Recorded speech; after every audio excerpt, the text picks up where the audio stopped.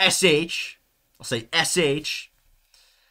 And he says, hey, Tyler, not to blackpill, but if you have to flee the country, how long do you think it would take you until you could return Lenin style Keck '07?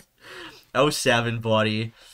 I don't know. You know, I mentioned this or during my speech with the Fresno State College Republicans back in November when I went out to California for my event there.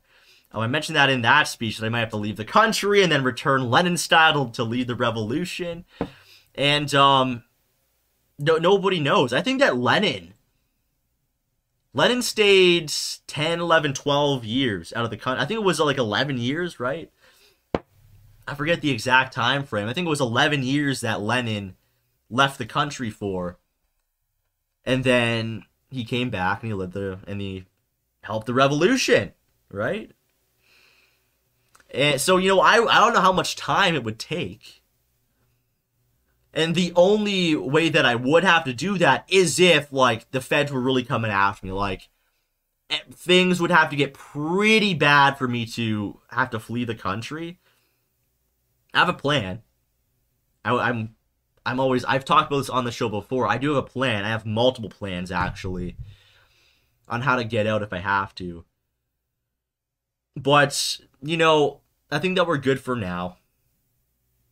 And I don't really know a time frame. It could be a couple years. You know, if Trump gets back in 2024, things could turn around drastically.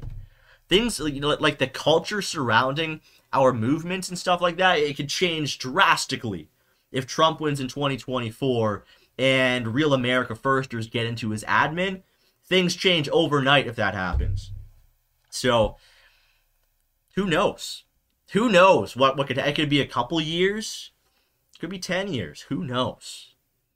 But, you know, that's a very real possibility. And some of you guys might have to, too. If you've been active online, like using your real name, being involved within dissident spaces, you'll probably have to flee, too. At some point, if the globalists continue to get away with what they're getting away with, right? It's part of the fun. Nobody knows. Nobody knows. It's part of what makes it exciting, I guess. Right, buddy? But thank you very much for the big dono. I appreciate it.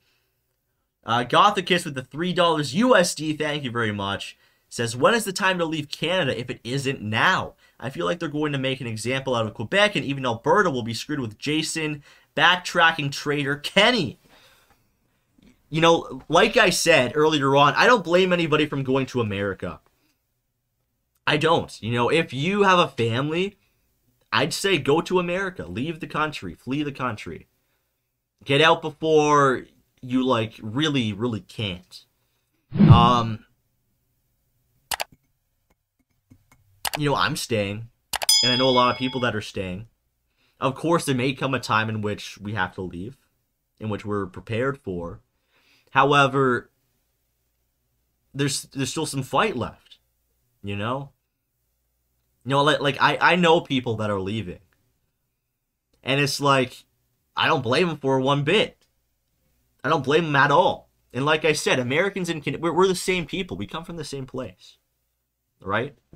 We're fighting for the same things. I don't think it's any worse if, you know, you move down to America and you help out America first. I don't think that's any worse. And like I said, there might be some Canadian LARPers that will be like, oh, you went to America, yeah. But there's just simply LARPers that aren't going to do anything, and they don't do anything regardless. So, I think that you have to make that decision for yourself.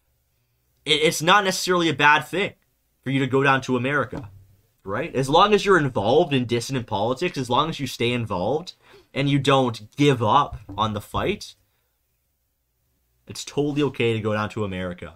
And that's a decision that you have to make yourself. There is still some fight here, right? I think it's more of, you know, a single person without a family's fight at this point. Because people with families have children to look out for, and, like, the child protection services will be coming for children. There's reports on this. I've talked about this on the show before. That's a very real thing. The Children's Protection Services, they've threatened families, unvaccinated families, that they will take their kids from them. So, Families get out now. Single people, or, if you have, a fiance or a girlfriend or something like that, or a wife without kids, it's up to you. The timing is up to you.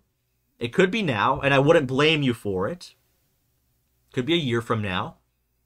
There could be a major development, and you won't even have to ever leave, right? It's all up to you at this point, right? I will tell you, I know some people that are leaving. I have a plan to leave. I have multiple plans.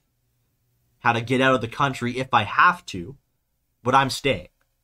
Right? So, to make it short and sweet, I don't blame you if you want to go down to America. But, that's a personal decision that you got to make. Fighting for America first is the same for fighting for Canada first. They're equivalent. Right? So, I wouldn't blame you for going down to America. At all. One bit, by the way.